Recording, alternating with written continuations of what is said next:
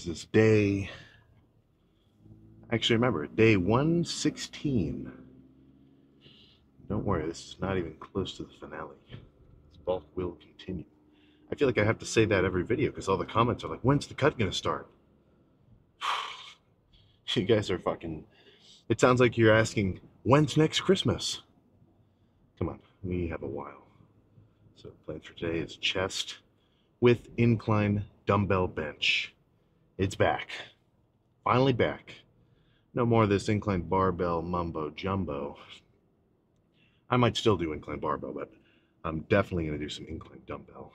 It's just a different feeling. I guess I'll just kind of get into it now, but you got to remember well, of course I probably want you to do incline, just for my opinion. But with any kind of barbell press, at the top, that's sort of the resting position. Nobody's taking a breath to do another rep and holding it in the hole. Right? They straighten their arms out completely, so the entire load of the bar is pretty much just getting supported by, your fucking bones. Your chest doesn't have to flex so much up here, just holding the bar, than it does down here when you're like actually doing the fucking rep. But with dumbbells, you don't really get that rest. Like you do a little bit, you're still holding them up straight, but just the nature of the fact that your hands are individually loaded and there's nothing keeping them together, then it's kind of just a constant pec activator throughout the whole range of motion with a really crazy squeeze on top and a normal stretch at the bottom. Honestly, the bottom of any chest pressing movement, be it Smith, dumbbell, barbell, the bottom feels pretty similar across the board, but as you go up, that's where you really start to feel the differences. So, really, I mean, if you had to ask me which kind of pressing movement I would prefer indefinitely, I'd have to pick dumbbell, even though I haven't been doing it, which is a little bit hypocritical of me. But dumbbell's legit, man. So that's the plan for today's lift. The gym I'm going to has a pair of 150s, which, based on how strong I feel, I don't think that'll be a problem. I keep telling them they need to get heavier dumbbells, and I've heard that every time people have said that, they're like, well, nobody lifts the 150s, so we'll keep them as we are. Come on, man. Come on. Calling you out. But either way. So that'll probably make up most of the heavy pressing. If it feels good, I'm not going to mind sitting and doing probably 4 or 5 sets of incline dumbbell. Maybe progressively getting lighter. Because after... just kind of guessing, after maybe 2 or 3 sets of 150s, it's going to start to feel pretty heavy. And my rule for wanting to lighten the weight is, let's say you're about to bench the hundreds. That's what you're rocking. If you get to a point where you can only do, like, let's say your first set was 12 reps, second set was 10 reps, third rep was 8 reps, or third set was 8 reps. Typically, at that 8 rep mark, that's when I would want to actually decrease the weight. And maybe it's just me having a personal preference, but most of my working sets, I don't like to go below 8. 8 is about the lowest that I like. Now, of course, there's probably somebody out there who's like, well, every set that I do is 7 reps. I get pretty good fucking results. I'm not saying you don't. That's just kind of my personal deal with it. So that's usually the limit. If I can't do a weight for 8 reps, maybe like 6 with some assistance. So let's say I'm doing incline barbell and I can get X number of pounds for 6, and then I can get 2 partials with some assistance, or 2 assisted reps. Then I'll count that too. But if I can't get 8-ish, too heavy. Too freaking heavy. So that's sort of a little rule of thumb. Now, when it comes to my rest periods, I still get this comment a lot, even though I've talked about it. I guess I used to talk about it a lot, and now I haven't. So I'm sure you're not watching every single video, start to finish. or maybe not you, but just people in general. But in terms of the rest periods, it's not really a cut and dry rule. I don't set a timer after each set for like a minute and a half, and then as soon as it goes off, that's my cue to jump onto the next set. I really just kind of go by, do I feel ready for it? And if you're actually kind of into your training, then whenever you feel ready, I feel like that is when you're about ready, you know? If you're not really into your lift, like if you can tell you get distracted really easily, or you just, it's hard for you to really get in the zone, then I could see the benefit of a timer. Just because if you do a set and then you start talking to your buddies, 6 fucking minutes will pass. And I don't know about you, but typically my lifts do not end up well or end up with the craziest pump ever if I've got 6 minute rest periods. Right? I sound like I'm training for a fucking powerlifting meet. So usually it depends on the intensity of the set, like how taxing it is, how much oxygen debt it put me in. Because after a set of like pec deck, if I do a set of pec deck here later, it might take a minute and then do it again. Because really the only thing getting worked is my chest. And since pec deck would be more of a lighter squeezing movement, you know, my pecs aren't absolutely destroyed at the end of it. Whereas, whereas after something like barbell squats, which I'm just fucking dying afterwards, that could be more like fucking 5 minutes. But I know I just ripped on a really long rest period, but that's just how long it is for a set like that. So really, just take a take a minute, take 2 minutes, catch your breath, get your heart rate back down to your normal workout level. Of course, when you're actually in the gym during your workout, it's going to be elevated, but it'll look like this. You got your in between set rate, mid set, peak set, and then it'll drop back down. And by the time it gets back down to that baseline ish, you should feel comfortable. And as long as you feel fresh enough to hit that set for a considerable amount of reps as you just did, then I think you're good. But if I try to do a set of the 150s, put them down, breathe for 30 seconds, and then pick them up again, that's not enough time. So you kind of have to go by feel with that sort of thing. But if I had to really cut it down to like a time frame, yeah, I'd probably do 2 minutes. I'm probably doing 2 minutes on average. So let's just hope it's not too busy. Well, I feel like this is rush hour, 5 o'clock. Everybody's getting off work. Everybody's done chilling when they get back from high school. Oh, motorcycles is weaving lanes a little bit there. But even if it's packed, who gives a fuck, man? Get a good workout anyway. Don't complain.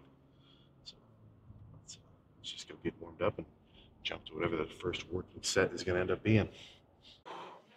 All right. I've done a very extensive cable warm up.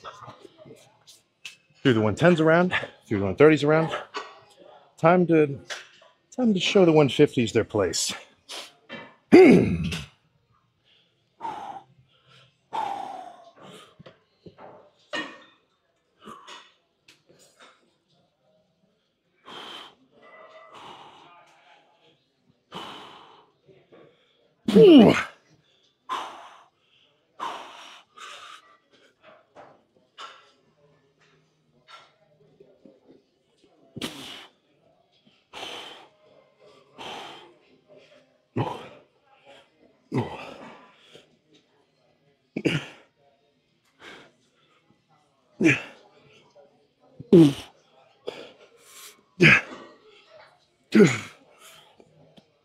Yeah.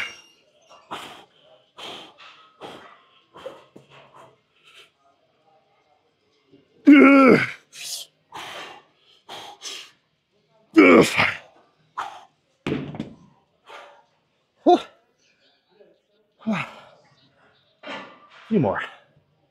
Honestly, I wish I had a pair of 170s right now, just based on how that felt. But let's run it back.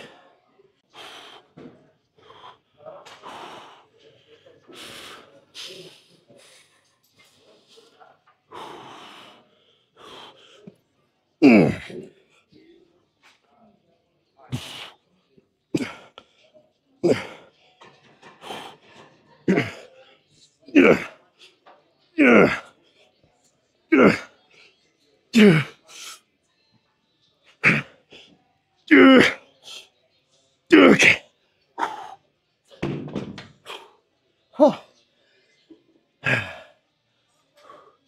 Let's just keep going with this weight until I can't get 8 reps.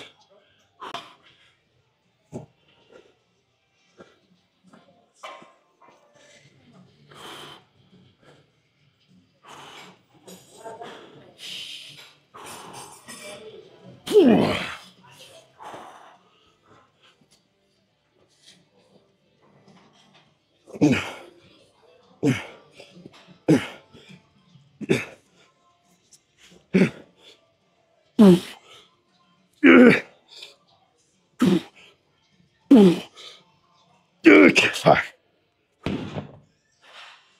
Oh my God. Okay. Let's move on. That felt fucking sweet though. Almost 0 front delt activation. Felt like it was all chest. I wonder if I've been wasting my time a little bit doing so much incline barbell. But whatever. Let's move on to something else. I think this is the perfect time to jump on this incline chest press machine.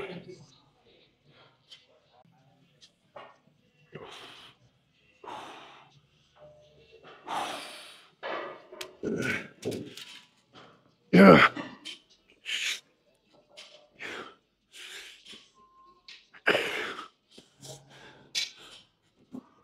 Yeah.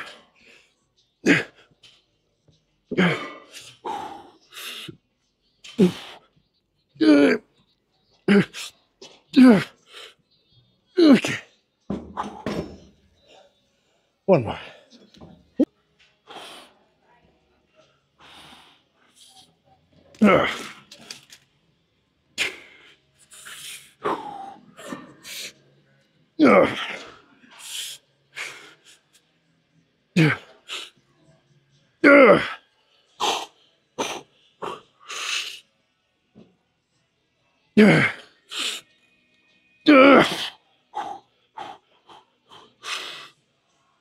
Oh my God. Okay. Let's do some flies. Sorry. I wanted to do cable, but they were taken. I don't mind this pec tech though, so this will be a good one. That's like a half hiccup / burp.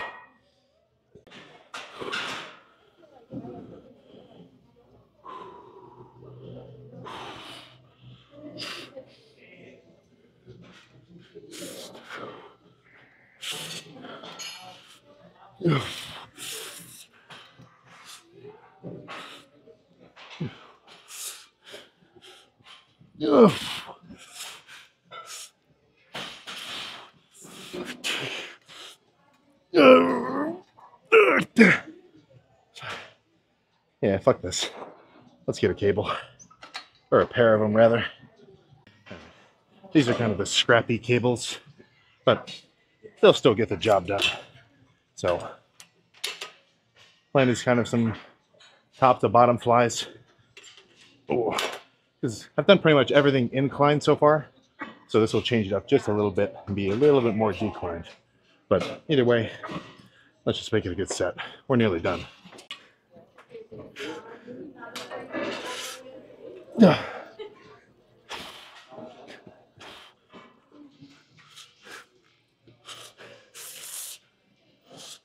No.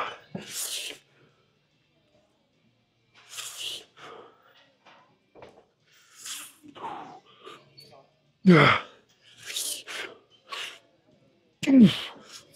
Okay. One more.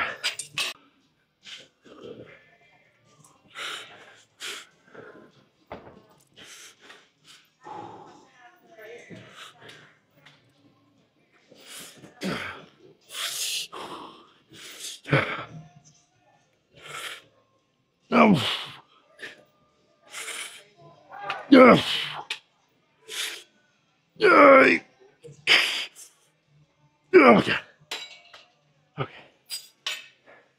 Let's go post down. Okay, so yeah, incline dumbbell is back. It's fucking back. But if it's so good, why would I stop doing it?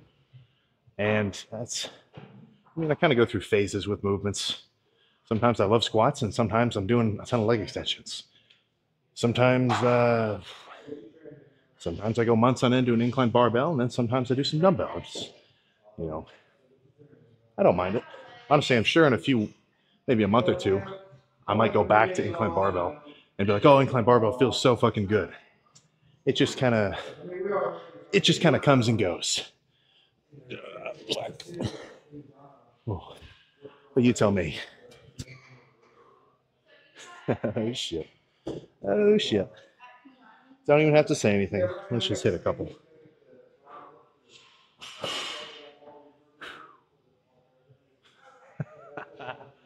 Oh yeah.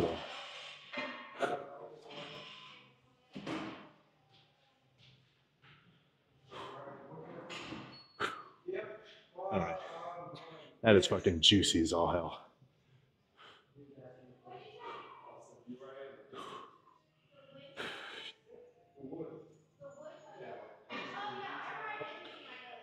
Oh man. What else even is there? No. I could sit here forever, but I just ran over here after that last set of fucking cable flies. So I'm gonna finish drinking my drink, chat, and then we can get in the car and get out of here. All right, lift over, post lift chit chat over, and it's only 7:20. What the fuck am I supposed to do with the rest of the day? I guess that's for me to find out and you not to know. But I can guarantee there will be a substantial amount of calories in between now and whenever I go to bed. So let's just think. Yeah, incline dumbbell was a fucking baller move. That is going to be continued from now on for a very long fucking period. Fucking all chest, good squeeze, really good stretch. Every positive lifting buzzword under the sun. What the fuck? That guy had his right. He still has his right blinker on. Okay, well now he turned. But whatever. Yeah, incline dumbbell is going to continue, but I got to go fucking heavier. 150s is not enough. That was honestly that first set kind of felt like a warm up set. Like I wanted to. I was like, okay. Like as soon as I did the first like 3 reps, I was like, all right, well, I mean, it'll be a good set. I ended up hitting failure, but I probably would have preferred something like, I don't know, maybe saying the 170s is a little bit ambitious. The most I've ever done for real sets is the 150s. I've never really touched above that. So, who's to say? There is another gym near me which has dumbbells the weight I'm looking for. I'm pretty sure they go up to like um, I don't know, more than I need. They definitely have at least the 150s, and they're like the in-tech ones, the really fancy steel ones. So I think next chest day, I'm gonna have to make a trip over there specifically for some heavy ass dumbbells. But even though, even though it's probably better, it's still good doing incline barbell. Incline barbell is still good. Incline Smith is still good. It's just good to kind of circulate through movement in your training. If you keep doing the exact same lift day in, day out, week in, month out, look, you got to change it up a little. So if you think you've been doing a lot of incline barb, oh my gosh. If you think you've been doing a lot of incline barbell, maybe swap it out, man. Throw some dumbbell in there. Or if you've been doing dumbbell for a while and you kind of want to change it up, maybe throw some barbell. Don't get too stale. It's not like I think that if you do a really hard workout and then you do the same workout again the next, whenever that chest day is, I think you're still going to get gains from it, of course. I don't think the fact that you're doing the same workout will, at least in terms of like exercise selection, I don't think it's going to make the workout worthless, of course, but it will be a different stimulus if you do different movements. So, in case maybe you've been missing out on a certain kind of stretch or contraction from incline barbell that you haven't been getting with incline dumbbell, switching it up ever so often, even if you're not missing out, it'll just make sure that you really hit everything. So, heavy dumbbells to come, more freaky ass pumps to come. I mean, more weight to come, simply. So, morning weight tomorrow, I'm hoping 257. Or actually, I'm not hoping. I know it's going to be 257 after I fill up tonight. So, that'll be a cool number to see. This is the heaviest I've ever been. So, even just saying that kind of gets me fucking riled up. But even though some of that is body fat just from the nature of, bulking, so what? Dude, come on. So what if I don't have as many ab veins or any ab veins right now? You don't get to see yourself huge and lean without getting big and soft first. At least that's sort of my take with the bulking and cutting style. I guess if you're a main gainer, if you're making solid gains that way, then you're fucking spoiled. You get to be lean all the time. But that's not really an approach that I'm locking into anytime soon. I'm trying to think of something to discuss. But I feel like that chest day kind of talked for itself, man. I mean, I don't really have any critiques for it. That was just a really good one. And I was kind of getting really excited when I was doing those incline dumbbells. And partially just because it was kind of feeding my ego. Because at that gym, the 150s are the heaviest dumbbell. So if you ever get to a point where you're lifting the heaviest dumbbells at the gym, pretty much pressing is where that's actually a little bit of a feat. Anybody can do a really nasty set of rows. You'll see that sometimes. But when you grab the heaviest dumbbells, you do kind of feel a little extra cool. There is a little bit of a coolness factor that you get. But cardio in the morning, I know you're not doing it. I couldn't tell you why you're not doing it. It's one of the great mysteries of this worldwide group of lifters, which I don't think I'll ever understand. But some of you I know have been doing cardio on a consistent basis. You hop on the seated bike, you hop on the treadmill, maybe you go for a fucking jog, whichever style you like. Lets you raise your heart elevation, or lets you raise your heart rate to, I don't know what stage, just enough where, like when I say burn 300 calories a day, like that's what I do. I sit on the bike, put it to level 12, pedal for 30 minutes. At the end of that 30 minutes, the machine says at least 300 calories. That number is probably fucking stupid. Because you got to remember, if you put someone who's not trained at all and you had him pedal for 30 minutes, he's not going to be so efficient. Right? So a guy whose cardio is total trash, when he does 30 minutes on a seated bike, he's probably going to burn more calories than, say, like a marathon cyclist, because right? They're more efficient. But I mean, just break a sweat. Honestly, that's what I'm really satisfied with.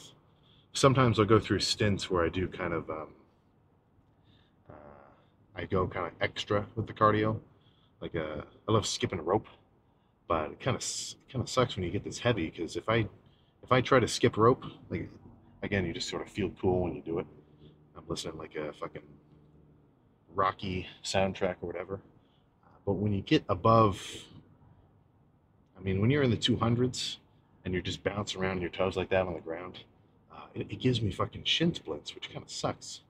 Because like, I don't know if you've ever felt having shin splints when you're doing like a really heavy squat. I don't think this would ever actually happen, but it feels like my fucking shins are going to snap in half when I get into the hole. Which, if that's a feeling I can avoid, then I'm probably going to. So, no jumping rope for me. The seated bike, the recumbent bike, that's enough. That is freaking enough. So, else? What freaking else? Oh, yeah, in terms of music taste, I got a little bit of inspo from TikTok today. I was just listening to a bunch of the SpongeBob AI rap songs on SoundCloud. As stupid as it sounds, they go pretty fucking hard. And honestly, I kind of like jokey music like that, like parodies and shit, and like Weird Al Yankovic. I used to listen to a ton of that. I thought it was just fucking funny. Whatever you gotta listen to get hyped up, I got no problem with it.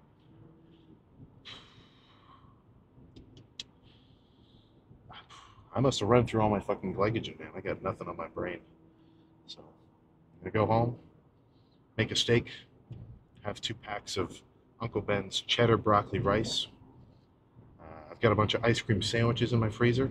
I'll probably eat 6 of them, and then who's to say? Maybe I'll have some ramen. I don't have any milk. Maybe I need to stop at Kroger and get some. I've been lacking on my cereal game for the last few weeks. Not good.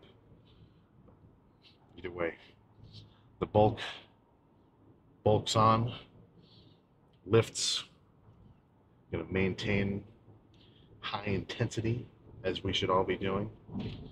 And I think that's all I gotta fucking say, man. Maybe I'll have a few more topics of discussion tomorrow. But cardio in the morning, followed by, I think it's a system modeling lab, or maybe it's a thermal fluid studio lab. I don't remember. I have some kind of lab tomorrow, and then back tomorrow night. So I'm sure you won't be surprised by the back day in terms of the exercise choices. But fully pumped and fully carved up, I'm excited to see my fucking back pumped up. Even though I literally just finished the chest day, I'm already getting hyped up about tomorrow. That's the way to do it. So, no more random ass rambling. I'll let you get back to whatever you're doing. Or if you're staying up late watching this video, go to sleep. Right? Come on, you gotta remember that's where you're really building muscle. So that's all I got. I will see you next time.